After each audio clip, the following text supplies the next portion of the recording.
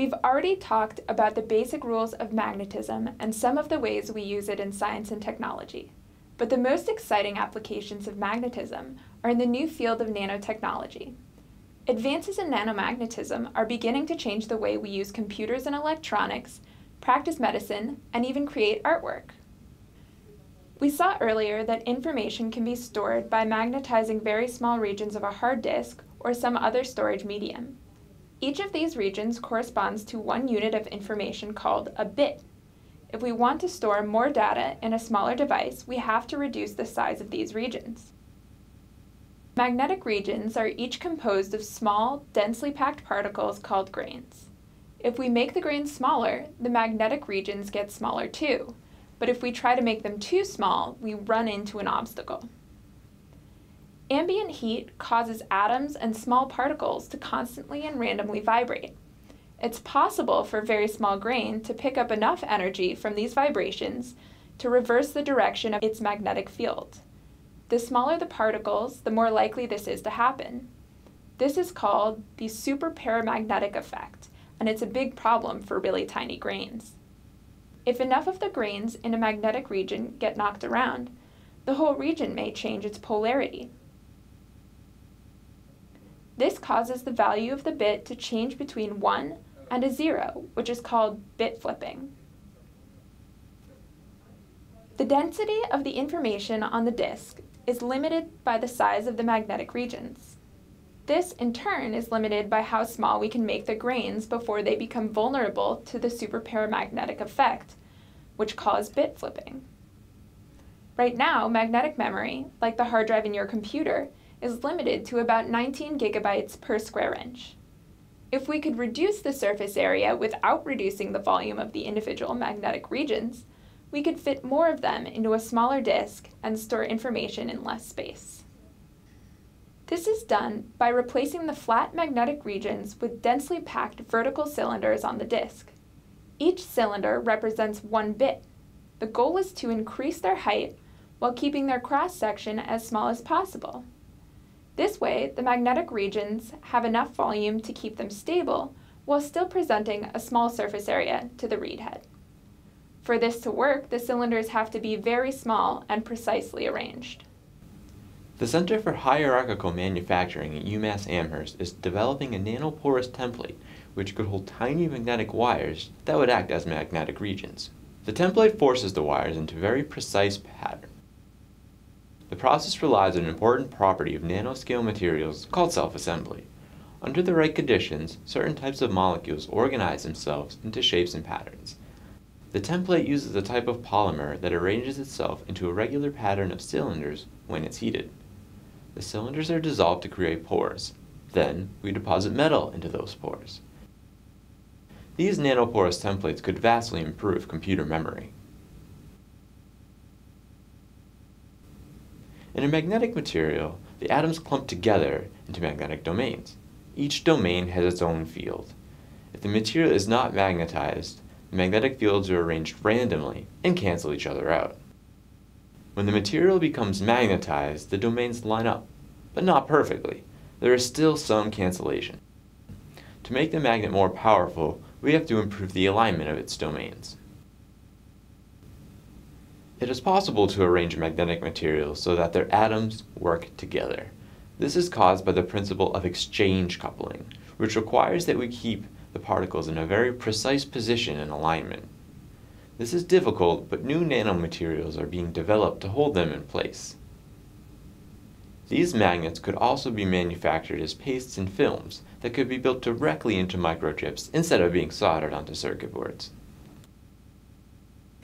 Medical applications of magnetism and nanotechnology may be the most exciting and inspiring of all. Right now, many disease detection and treatment methods are invasive and damaging. Nanomagnetism offers us harmless, non-invasive, and less traumatic alternatives. Magnetic resonance imaging, or MRI, is very useful for detecting cancer, but it has trouble finding the smallest and most easily treatable tumors. Scientists are trying to increase the sensitivity of MRIs by attaching slightly magnetic nanoparticles to the cancer cells. These nanoparticles are called contrast agents because they make even tiny tumors show up clearly in the MRI. One way of creating these contrast agents is to take a harmless virus whose outer shell bonds easily with metal ions. The virus is coated with magnetic particles, and then with other particles that bond with cancer cells, so that it will stick to any tumors that it comes across. When a tumor becomes surrounded by these tiny magnetic viruses, it is very easy to spot with an MRI machine. Nanomagnetism is also opening up new methods of treatment for cancer and tumors. One technique uses tiny bits of magnetic rust to target and destroy cancer.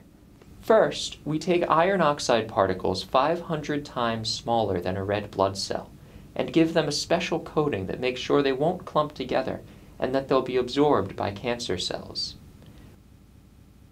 When these coated particles are injected directly into a tumor, they spread out in the spaces between the tumor cells. Next, we apply an alternating magnetic field. The magnetic field makes the particles vibrate quickly, working themselves deeper into the cracks between the cells and even helping them get absorbed into the cells. But the vibrations also cause them to heat up. As the particles get warmer and warmer, the heat destroys the cancer. The waste is cleaned up by the body's natural systems.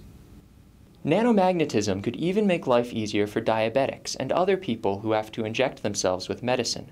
Future technology could make it possible for them to release drugs into their system with nothing but an external field. One possible technique is to implant a small capsule of medicine wrapped in a porous membrane. The pores are filled with a gel that contains tiny magnetic particles. When an alternating magnetic field is applied, the particles in the gel start vibrating and heat the gel up. The gel contracts, opening the pores and letting the drug particles escape into the bloodstream.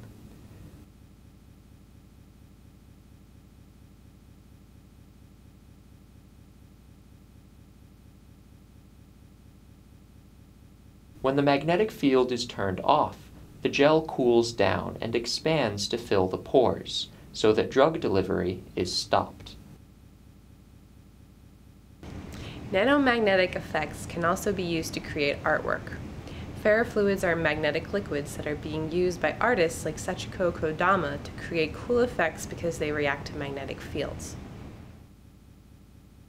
Ferrofluids are attracted to magnetic objects, and in a strong magnetic field, they form spikes and ridges that follow field lines. The liquid will follow a moving magnet or respond to changing current in an electromagnet. A ferrofluid is made by suspending tiny particles of iron, hematite, or some other magnetic metal in oil. The particles are coated in a surfactant so they won't clump together, otherwise a strong magnet could pull them right out of the oil. The spikes come from a complex interaction of forces. The magnetic force wants the fluid to follow the field lines, and the surface tension wants to make its surface area as small as possible. A ferrofluid's characteristic spikes are the compromise. If we strengthen the magnetic field by bringing the magnet closer or adding another magnet, the number of spikes increases. We are seeing the magnetic field lines in 3 dimensions. When the field is stronger, the lines are more densely concentrated. If we weaken the magnetic field, the number of spikes decreases, and they are further apart. The magnetic field lines are less densely concentrated. If you place a large screw in the ferrofluids and apply magnetism, the fluid will climb up the threads. This is because the magnetic field is focused by the shape of the thread and is stronger along its sharp edge. These demonstrations are easy to do with some ferrofluid and neodymium magnets. Proper safety precautions should be taken. Ferrofluid is not hazardous or toxic, but it is messy, can stain clothing, cause mild skin irritation, and is flammable. When combined with strong magnetic fields, it can behave unpredictably, so always wear gloves and safety glasses when handling. It can usually be cleaned up with water and household cleaners, but you should not use it around nice furniture, carpets, or fabrics. Ferrofluids have many practical applications, such as seals held in place by magnetism to keep dust out of hard drives and delicate machinery, or as bearings to keep audio speakers from overheating as the coil moves back and forth. However, our interest now is in ferrofluids as art media. Because they can be manipulated with magnetism and change their shape in such fascinating ways, ferrofluids promise to open new avenues of human expression. Working with ferrofluids on a large glass surface, these artists are using powerful neodymium magnets held underneath to draw the fluid out in long tendrils, create bold shapes, and interact with colored inks and other materials. Very subtle effects can be created depending on the strength and shape of the magnetic field.